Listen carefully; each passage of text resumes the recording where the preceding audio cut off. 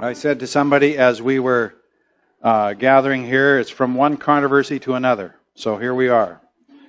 This passage we are in 1 Corinthians, and you may want to have your Bible open. I can't remember. I think yes, because we are going to have some of the verses on our screen, but you're going to want to be in 1 Corinthians 12. We will be referring to some other passages. I can't remember what all, I put on the screen, but we do want to start dealing with this passage. As I said this morning in the announcement time, that we're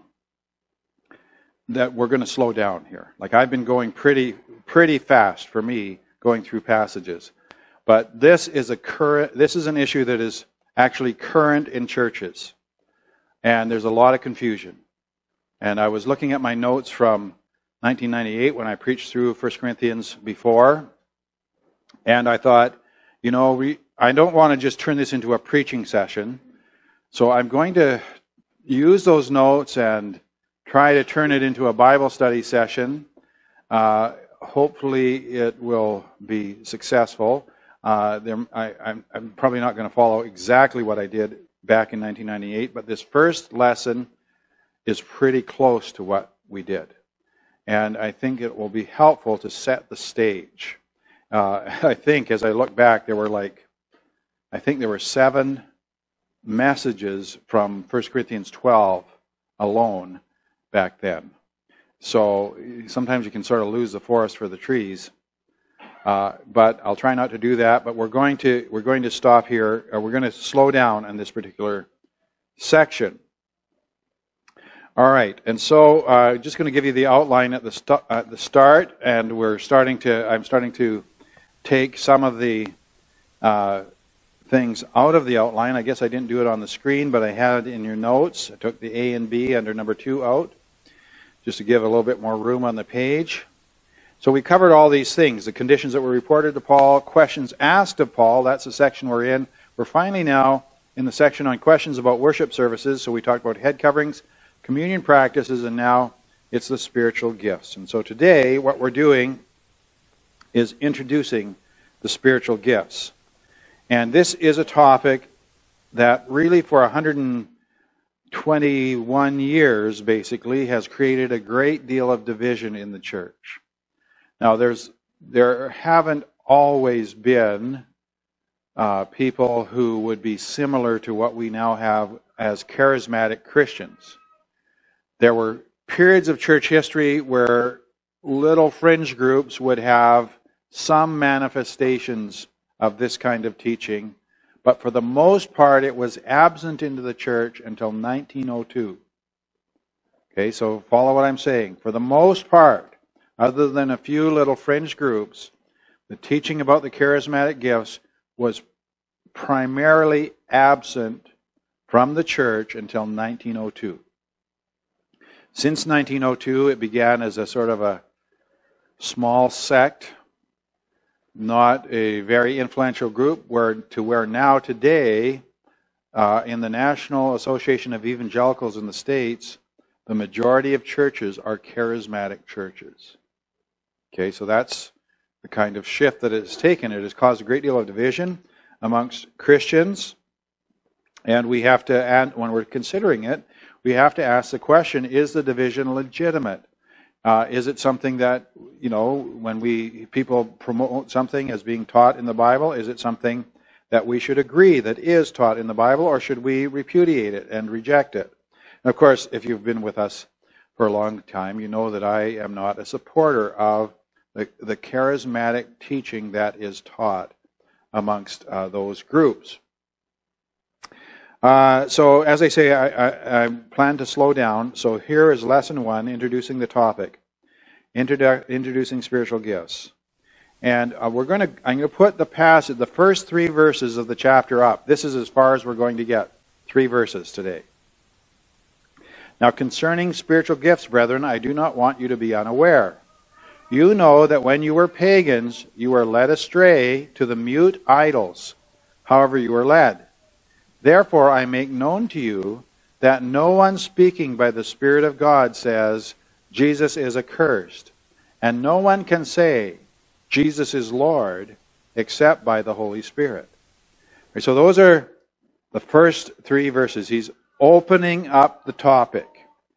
And so under the need for instruction, I do not want you to be what? I've left a blank there. Unaware. What does the King James say? Ignorant. All right. I do not want you to be ignorant. All right. So what is the subject of ignorance? What does he want them not to be ignorant about? Spiritual gifts. And you'll notice that the word gifts is in italics.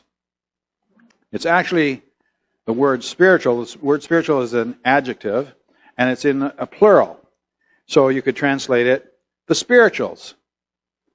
Now concerning spirituals, brethren, I do not want you to be unaware. All right, so here comes the first passage. I do have some of them I'm going to put on the screen that are that I want you to compare.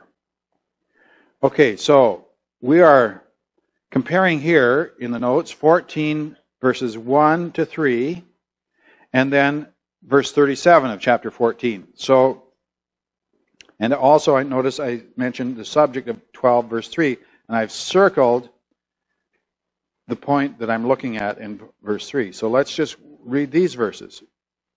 1 Corinthians 14:1. Pursue love, yet desire earnestly. Now here again, spirituals. Obviously, to understand it in English, they've added the word gifts. So that's in italics. But especially that you may prophesy. For one who speaks in a tongue does not speak to men, but to God. For no one understands, but in his spirit he speaks mysteries. But one who prophesies speaks to men for edification and exhortation and consolation. So here we see the same word. Desire earnestly, spirituals, okay, and then he mentions 2, prophecy and tongues.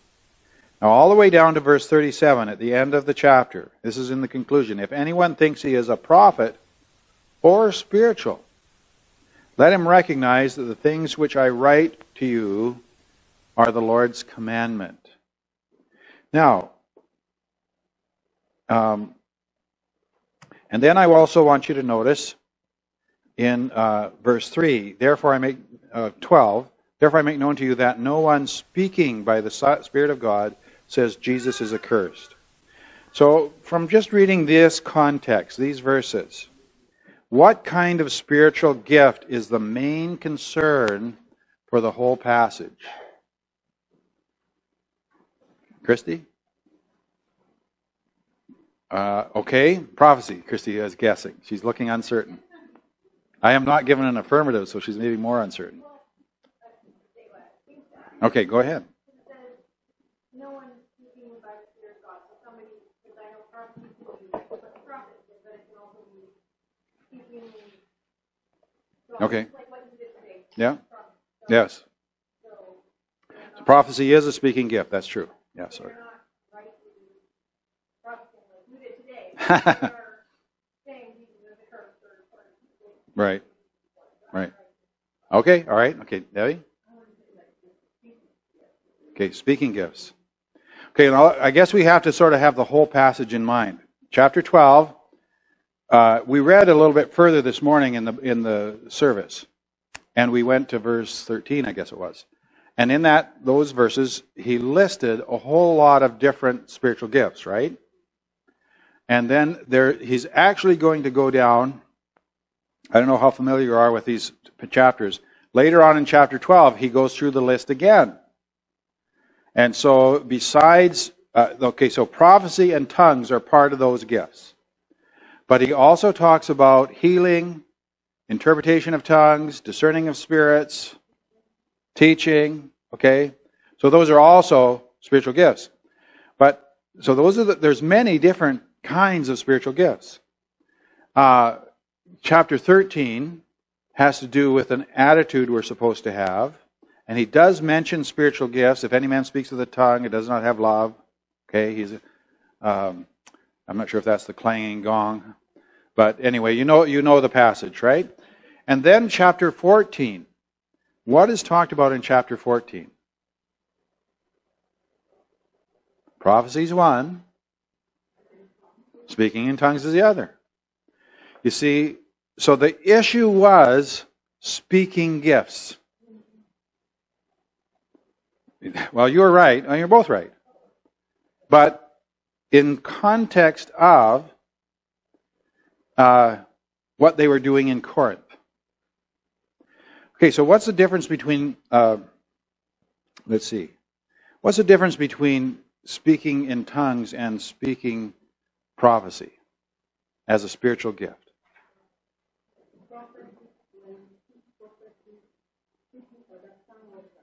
Right? That's right. So when you speak in tongues, people don't understand. When you're speaking prophecy, people do understand. All right, so Paul puts a value on which one? Prophecy. He says, it is better. I would rather speak, we're sort of getting ahead of ourselves into chapter 14. I'd rather speak one word in prophecy than 1,000 words in a tongue, or something like that. Remember that? So he values prophecy over tongues. So what were the Corinthians abusing? Tongues. So primarily this whole passage, in terms of what he's addressing, is their abuse of the gift of tongues. Okay, Lee? We haven't got that far yet. Okay, he's asking a question. When we say tongues, are we talking about language of the people, or are we talking about something else? We haven't got that far yet. We will answer that question. All right, Lola.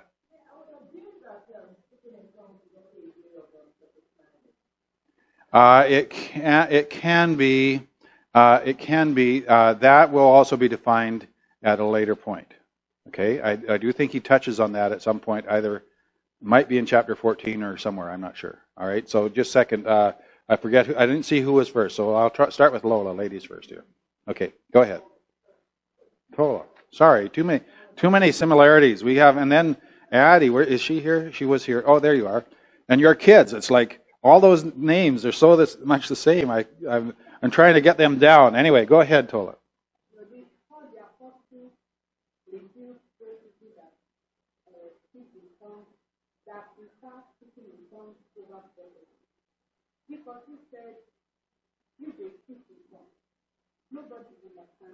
That's right.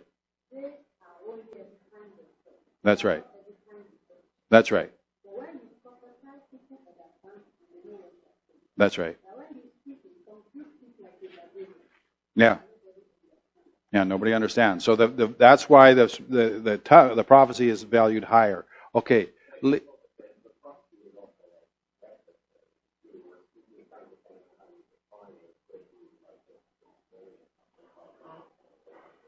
Yeah. Yeah. Yes, I think that's true. You're still ahead of me, so I don't want to get there yet.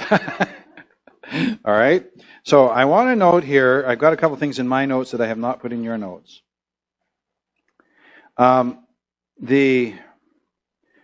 There is some indication that this word spiritual is a word that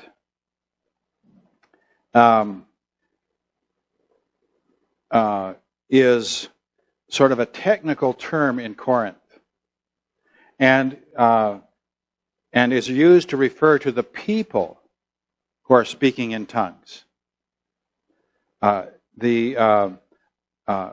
to the speaking in tongues itself. Right. So I have a quote here from one of the commentaries. He says, Paul uses their language as in 7:1, but he does not necessarily give it the same meaning as they do. So in other words, what he's describing here, there's a suggestion that this term spiritual, now concerning spirituals in 1 Corinthians 12, verse 1. Now, that the spirituals have to do with the people, not just the gifts. That's their term. Somebody who is speaking in tongues, he's a spiritual person. This is a suggestion. It is not conclusive. Nothing in the text proves this. Okay, but let me give you a couple of other verses that might lend support to this idea. Okay, so that is 1 Corinthians 2 and verse 15. But he who is spiritual appraises all things, yet he himself is appraised by no one. So a spiritual person has some discernment, is what he's saying. 1 Corinthians 3:1, But I, brethren, could not speak to you as to spiritual, men, but as to men of flesh, as to infants in Christ. He's saying, look, you Corinthians, you think you're spiritual. They say a spiritual person is somebody with discernment. But you Corinthians, I can't speak to you that way. You are not a person of discernment. And then now he comes to chapter 12 and verse 1. Now concerning spirituals, brethren, I do not want you to be unaware. So this possibly, I put my next question as who does Paul refer to in these verses? The same term. And in these verses, in 1 Corinthians 2:15 and 1 Corinthians 3:1, he is referring to people, for sure.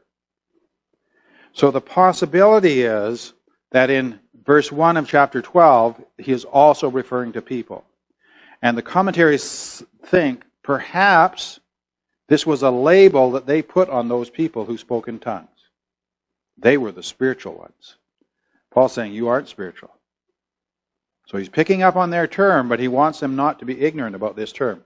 Now, I do have a little note in your handout where I put compare 1 Corinthians 2. I put 2:1. That should have been 2:15. Okay?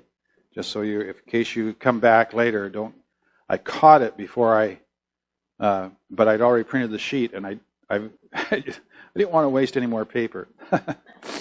All right, so now I have a quote, and I believe I put this one in your notes. In light of the larger discussion of chapters 12 through 14, it does not appear that the Corinthians posed a general question about spiritual gifts per se, but rather that the issue had more to do with manifestations of inspired speech by local prophets or those deemed spiritual persons. In other words, in these chapters, the primary concern is what it means to be spiritual in the context of public worship. So in other words, we're painting a picture of Corinth, that there were people there who were speaking in tongues and sort of swaggering around the church, that they were spiritual. Okay? All right? And there were also some prophets in the church, of course. And we do know that these gifts were current to some degree in the first century. That we're not disputing at all. Okay, but what was going on in Corinth is that there were people who were, and we do know this to be true, there were people who were infected with pride in Corinth. We've been going through the book of Corinthians, and we can see, yes, they were. That's part of the issue. Lee?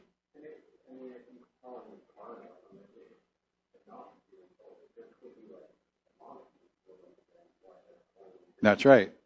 There could be demonic influence, but we aren't going to come to that conclusion yet. All right? I'm being very slow, Lee. I'm being very careful. Okay.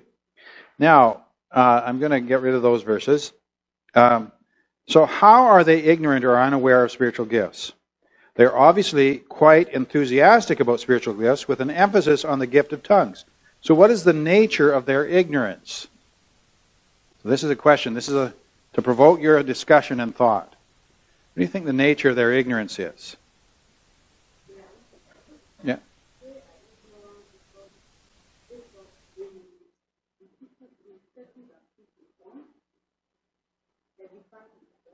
Mm-hmm.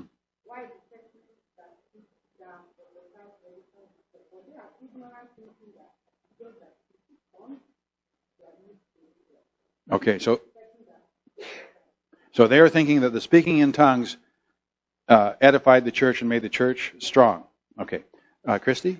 Or who, was it you? Did you have your hand up? Yeah. Okay. So what the purpose of the gifts were. I think we could also add the nature. Like, what are the tongues? What are our tongues in terms of those gifts given by the Holy Spirit? So we go back to Acts chapter 2, and we realize that in Acts chapter 2, there was a gift of tongues that were given to the Christians at Pentecost. Now, what was that gift in Acts chapter 2? They are speaking in languages of the people. Yeah, the people could hear the languages spoken, and they were amazed. How do these Galileans know my language? You know, like they haven't been out of Galilee or other than Judea. So how do they know my language? They probably spoke the foreign languages with a Galilean accent. I'm guessing. I don't know. Right? But in that case, it's quite clear what the tongues were. Now the question is, what was going on in Corinth? They were ignorant of the nature. I put in here, ignorant of the nature, purpose, and use of tongues. Though they think they are well informed about them. They think these Corinthians are quite full of themselves, is the picture we get as we read 1 Corinthians. They really think they've got it down, and they argue with Paul all the time. And it's quite a remarkable thing. We should be learning from the apostles, not instructing them. So, why are tongues the Corinthian focus? What key distinction makes tongues more attractive than, say, prophecy or healing? Okay, what is it about tongues that would make the Corinthians think, yeah, I want that gift? Yes, Christy? It's not really provable. That's exactly it. Cal, were you going to say something?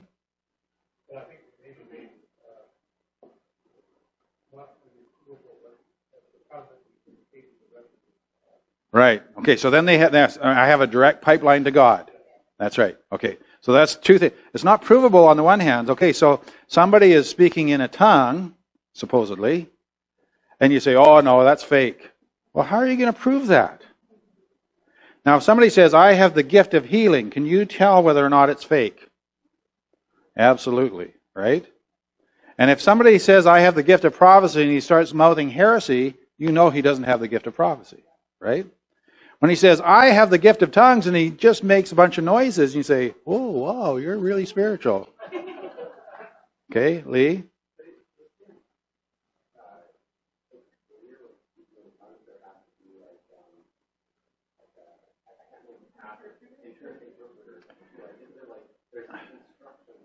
There are instructions. We will get to it. Oh. Lee, you know this all. You want to get ahead of me. All right. Yeah.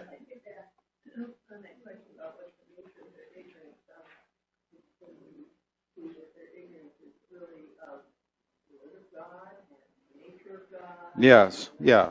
And remember, these are people. We are very critical of the Corinthians. Okay, we have the whole Bible. They had the Old Testament, they had maybe Matthew and James and maybe Galatians. Okay. Not much else. All right, so Lee's next.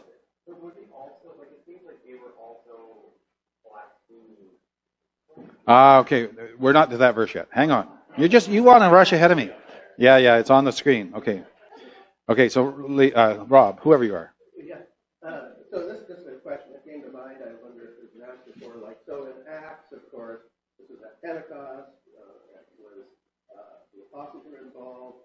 Now we're sometime later in Corinth. Yes. Are they saying at this point that, oh no, tongues aren't a known language, I'm just making my own language? Is this something? Well, there is some indication that they were speaking in an unknown language. I think some of the verses later on will seem to indicate that. But I think the argument that Paul makes is sufficient to identify that biblical tongues are known languages. Okay? If God does give the gift, it is a known language. But again, we're getting ahead of ourselves. And you happen to know in the Greek, it's like, so one of the problems in today's society is they use the word interpret tongues. Yeah.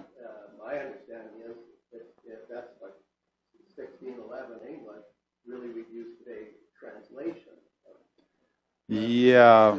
It sounds like there's something spiritual. Okay, well, I think you're right that it should be translation, but I haven't actually looked at that word.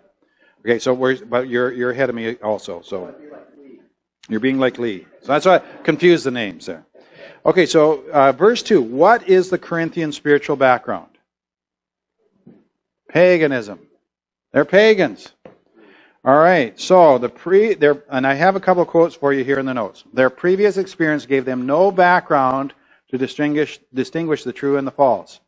I have this interesting quote from an article in Bibliotheca Sacra very well-known conservative theological journal. This fellow, what's his first name? Wayne House says, the mystery cults of the empire were designed to induce both higher and lower forms of ecstatic feeling. Okay, so ecstatic feeling, keep that term in mind, we'll come back to it. The expression of the ecstatic state took various forms, such as gashing one's flesh, dancing nude in a frenzy, and speaking in ecstatic utterance. Now we're talking about the mystery pagan religions that were current in Corinth at that time. Okay? The latter was the means whereby the devotees sought to have communion with the saving deity. Here the significance of the term glossolalia, or speaking in tongues, comes to the fore. The gift of tongues and of their interpretation was not peculiar to the Christian church, but was a repetition in it of a phrase common in ancient religions.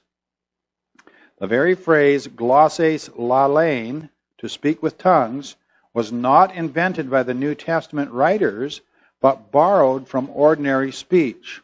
So what he's saying in this first quote is that in the first century Corinthian environment, there were pagan religions who included in their worship sort of frenzied giving of themselves to the god. Sometimes this involved alcohol or drugs to get themselves into a state. And he describes all these practices. There is sometimes in animistic religions, so those that we would say they're idolatrous, they're following some god, some local god, but often in the ceremonies, people will get themselves they'll work themselves up into a state of frenzy, and then they start making all kinds of strange sounds. And this was called glossolalia, the speaking in tongues. You are communing with the God. You'd enter into a spiritual state so that you are it's almost like you're demon-possessed, and probably in the pagan religions they were. And they start making all kinds of wild noises. And people, oh, he's talking to the God. That's what they'd say, you see? And that is what was going on outside of Christianity. This was actually happening in the pagan religions. Second quote from the same author. With the ecstaticism, that should be, there's some kind of typo there, of Dionysianism and the emphasis on tongue speaking and oracles in the religion of Apollo, it is not surprising that some of the Corinthians carried these pagan ideas in the church at Corinth, especially the practice of glossolalia, for which both of these religions are known. Though the Dionysian cult did not include the interpretation of glossolalia as did that of Apollo. Okay, so Dionysius, I believe that's the Greek name for, in Latin, it's Bacchus, the god of wine. So one of the problems with their worship, of course, is it does involve alcohol. And it does involve getting out of your head with alcohol. So as people imbibed, they would get more and more rowdy, and part of their rituals and so forth would produce these states of ecstasy, and it would be very thrilling, and they'd make all these noises, and the Dionysians didn't care whether they interpreted it or not, partly because they were probably too drunk to even understand what they were doing. The religion of Apollo was slightly different, but it also had this ecstatic experience. And you have at Delphi in Greece, there was the Oracle of Delphi. And they had a large snake there, was the emblem of the god. That's enough for me. No way. I don't want any part of this.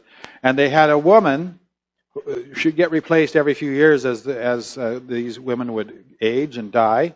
But this woman would become the Oracle of Delphi. And you'll see this referred to in ancient writings. And generals and kings would either go themselves or send an emissary to the oracle to find out whether or not they should fight a battle or not. And this oracle, this woman would be in this ecstatic state and would utter sounds. And then the priests of Delphi would say, okay, this is what she said. Okay, so this kind of behavior was not unknown to the Corinthians. That's the point we're making. Okay? Okay, in their previous experience in verse 2, which way were they led spiritually? Away from God. Yeah. Okay, what's the word that we see in our text here, though? Yeah, well, they're worshiping idols, but there's a particular word about the leading. Astray, all right? They're led astray. Okay, like wandering sheep. So led astray has the connotation of being led away by force, actually, as if against one's will, to a bad place you don't want to be. Like your execution, Acts 12:19. When Peter escaped the prison, the two guards who were watching him were led away and killed. Okay, you don't want to go there. So there's the sense is being led away by force. Okay, the filling of the Spirit is not the same as pagan ecstasy. All right, so people will say, well, okay, the indwelling of the Holy Spirit, that's sort of like demonic possession. No, it is not. It's not at all like that. The Holy Spirit does not possess you. He indwells you. He enables you to do what's right. He enables you to follow God, but He does not possess you and control your will. Okay? The Spirit fills but does not carry away or lead astray. Okay, so that's a big distinction. So what is the test of discernment in verse 3? See? Well, it's connected to that. So what is the difference? There's two different statements here. So what is he talking about? What would we call those type of statements?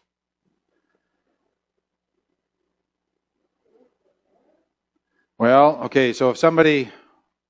Well, maybe I should just give you my word. Okay, I'll give you the answer. How's that? Proper confessions of faith. Okay? Yeah, didn't have enough blanks. Well, the thing is, okay, so it's a confession. You're saying something about Christ, right? Let's compare 1 John 4:1 here.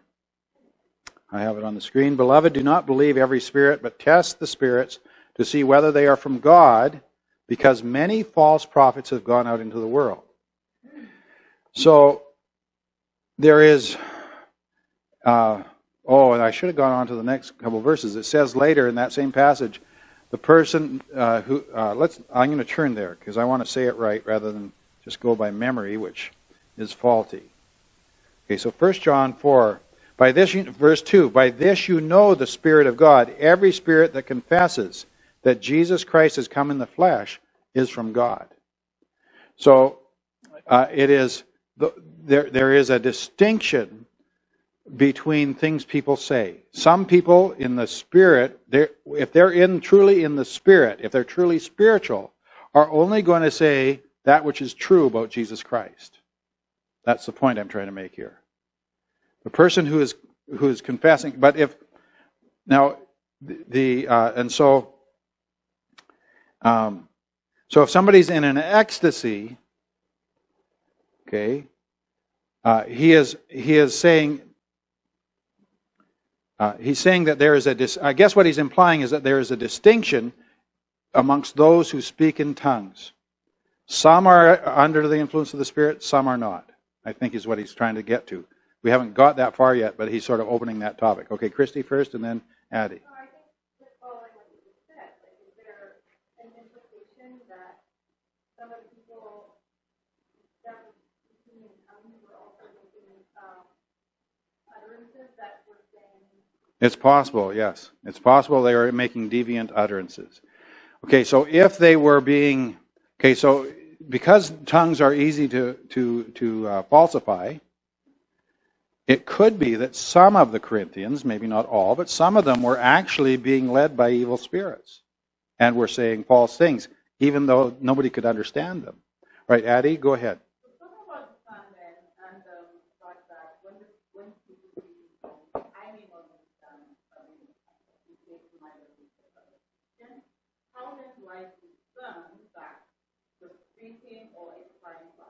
Mm-hmm. Exactly. How do we discern that? That is the question. And that is why we have to understand the whole teaching here. What is Paul saying about tongues and prophecy? And then also we have to consider the kind of life that comes out of those individuals. Christy, you seem like you have something.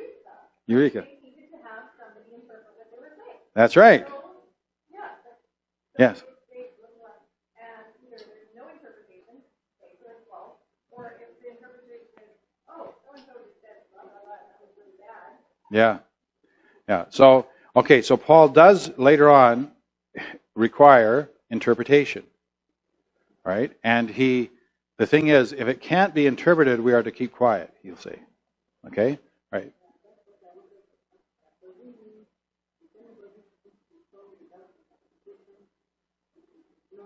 Yes. And we shouldn't allow it in the church if somebody attempts to do such a thing. Now, there are other things that we believe, because we believe that these sign gifts, we'll get to this later. I just want to say this now, though. These sign gifts were apostolic gifts. They were in the apostolic era. We believe, I teach, that those gifts have ended when the apostles died out. Okay? Now, I'm just going to make that statement now. I'm not going to prove it. Okay, later on we'll get to that. Okay? All right, so let's see, what else do I have? What if a prophet has a sensational gift but doesn't make the prophet... So we've got somebody in the assembly who comes along and in his prophesying, he is saying false things. But he has a sensational gift of some kind. He can speak in tongues. Okay, what do we say about him? He's not speaking prophecy, all right? I would say he's doing more the work of Satan than he is God. All right, he's doing the work of Satan then, and he is doing the work of God. So just because somebody is displaying a sensational gift does not mean they are in the Spirit. The test is, what do they say? So if somebody is teaching orthodox doctrine, well then there's a little bit more weight to his experience. But if somebody is teaching false doctrine, then you cannot credit his experience as being from the Holy Spirit. I think that's what Paul is getting at here with these two confessions, the false confession and the other. I have another quote here. This one comes from, actually it's a man named Plummer. It's quoted by Edmund Hebert. He says, about all such things, this is not in your notes, about all such things there are two possibilities which must put us on our guard. They may be unreal, either the delusions of fanatical enthusiasts or the lies of deliberate impostors. So the tongues can be faked. They are either, maybe it's just somebody who's a little bit, one of those guys that's a little bit fanatical and a little bit, he just goes and you can't trust anything he says, right? Or the lies of a deliberate impostor, somebody who is just trying to gain a position because he has a sensational gift and he's trying to get a hearing. Okay, and then he says, even if real, they need not be of God. Miraculous powers are no absolute guarantee of the possession of truth. So it is possible for demons to imitate the powers of God. I'll give you a biblical example and then a testimonial example, not of my own seeing, but of a preacher I heard talking about his own experience. So the biblical example is the prophet or the priests in Pharaoh's court. Moses threw down his rod; it turned into a snake. He turned some water into blood. The magicians of Pharaoh did the same thing. Threw down their rods; they became snakes. Only problem was Moses' snake ate up the other two snakes, which must have been quite hilarious to watch. And then Moses picks it up, and now he's got I wonder if it was heavier. That's what I always wonder. It was heavier. Anyway, he's got his rod back in his hand. All right. So but these demonic priests of Pharaoh were able to imitate a work of God. Now, the experienced one, I heard a missionary leader speak about being in a service somewhere in Africa. And they asked him to go to come to this. There was something in a village where they were practicing some kind of,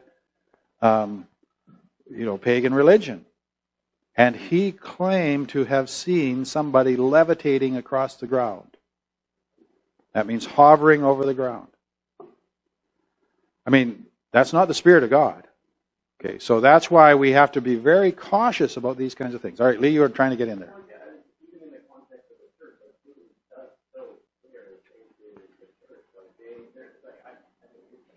I don't like that term, but I'll okay.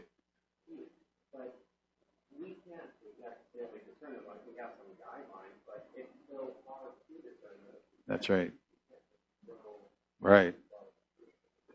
Well, okay. So first of all, I just want on the word tares. That comes from the parable. Remember, it says there, the field is the world. Okay. Just I always want to caution people because they often get that wrong. Okay, but it is true that it is possible for people to come into the church, learn the lingo, act like they're Christians, and not be Christians. Okay. All right.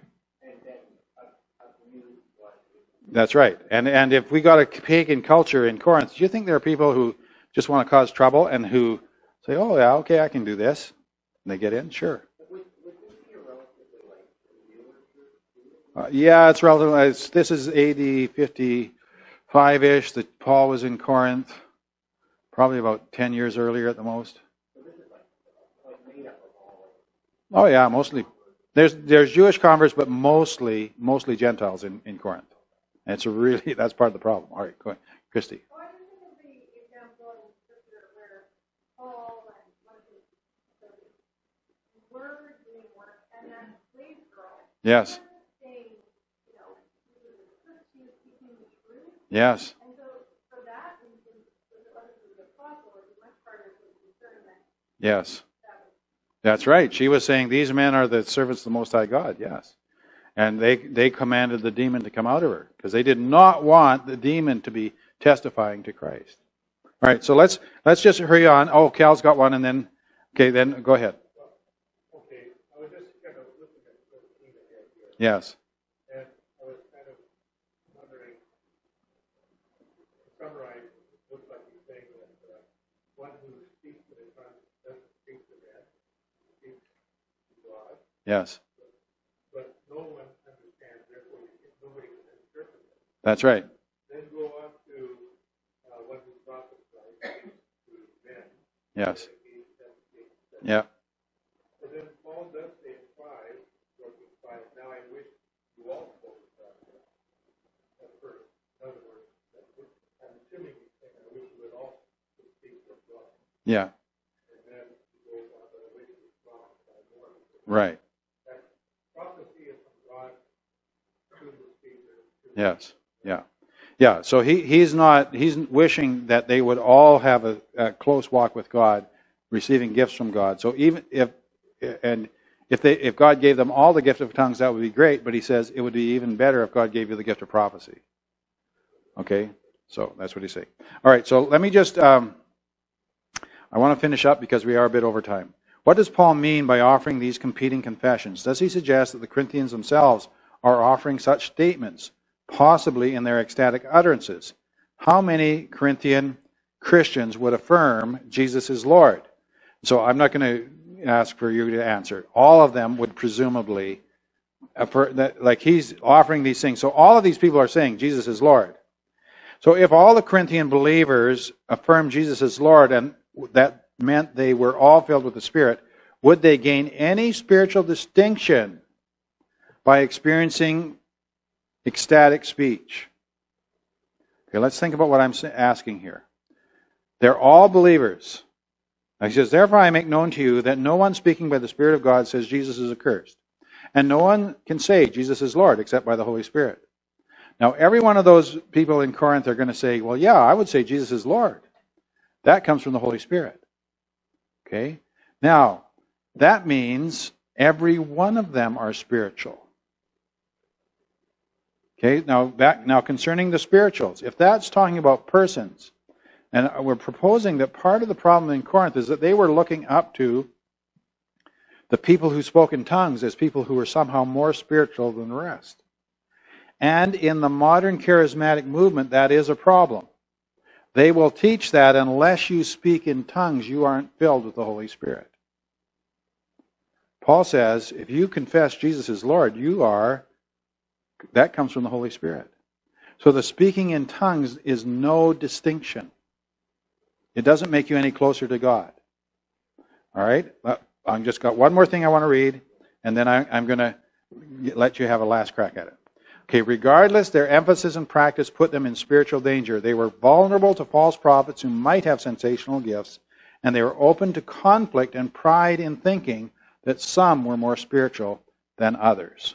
Okay, so this sets the stage. They have a pagan background that has this kind of experience in the community, and they are vulnerable to people who come in who show these types of gifts and could lead them astray. All right, so Lee, one last thing from you.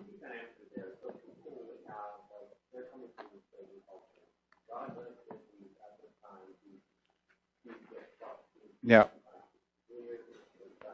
Yeah. But in their culture, they have like whatever I don't know what they call it, but would there be a I don't know, I'm not sure how to say it, but like that would be normal. Well, okay, there would be, I get the sense, not all of the Greeks believed in this stuff.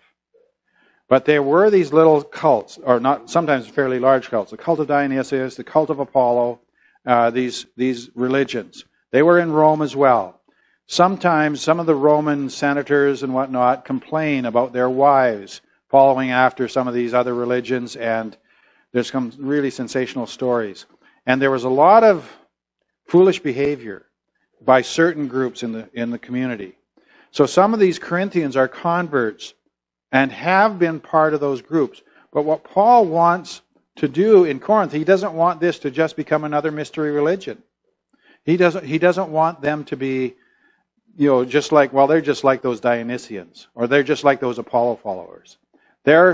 He wants them, everything has to be done under order. So this emphasis on speaking in tongues, by some at least in Corinth, as a spiritual thing, it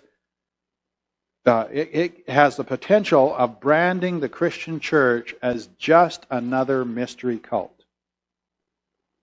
And he wants to guard against that. That's why he called that girl down. Yeah, okay. Marlene.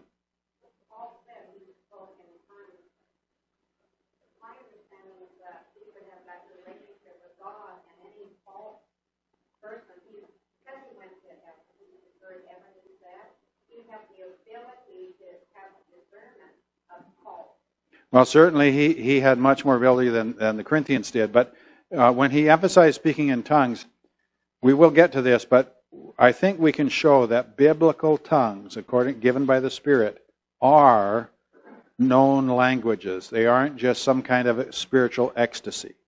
That's part of what's going on here. There's two things going on in the mix.